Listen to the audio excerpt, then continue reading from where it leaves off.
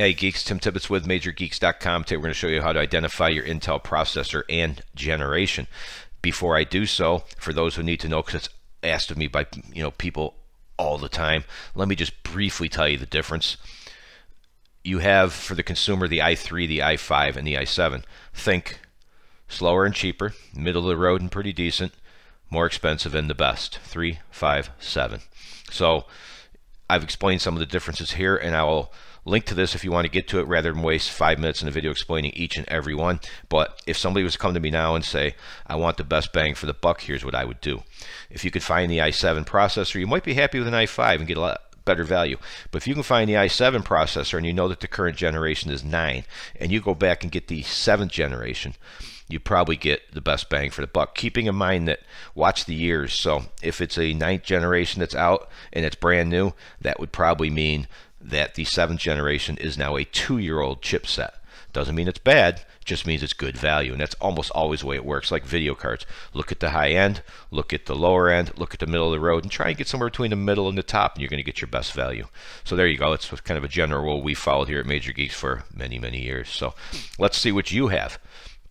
You can go to Start, Settings, System About, or you can type in your search or press your Windows key plus S and go ahead and type in Device Manager and click on it when you see it. So let's do that way. Let's do Device Manager.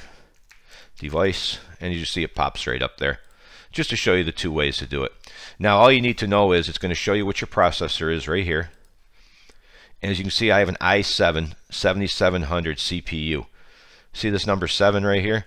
The first number after your i3, i5, or i7 is your generation. This means I have an i7 7th generation chipset. And we'll show you the other way too. It's pretty much the same since it's such a short video anyway. So Start, Settings, System, scroll down to About. And as you can see right here, once again, i7 7. That means I have the 7th generation i7 again. So that's about it. Pretty easy to do. I left a link here for the Intel website because sometimes you're going to find different letterings in there. So, and this explains it better. So there's your i7, there's your generation indicator, there's your SKU, and there's your product line. So you might find this big longer number in there, and there's a reason for each and every one of them. And it's explained down here, K, F, T, S, and you can match that up with here. So as you can see, like the 9th generation could have the letter K, and you just come down here, it's an unlocked chipset. And as you can see, there's power optimized, so that's probably means it's the laptop chipset, etc. So there you go. So hopefully that covers everything for you, nice and easy, just so you can figure out which generation you have, which one you need if you're shopping, etc., etc. There you go. Thanks for watching. As always, see ya.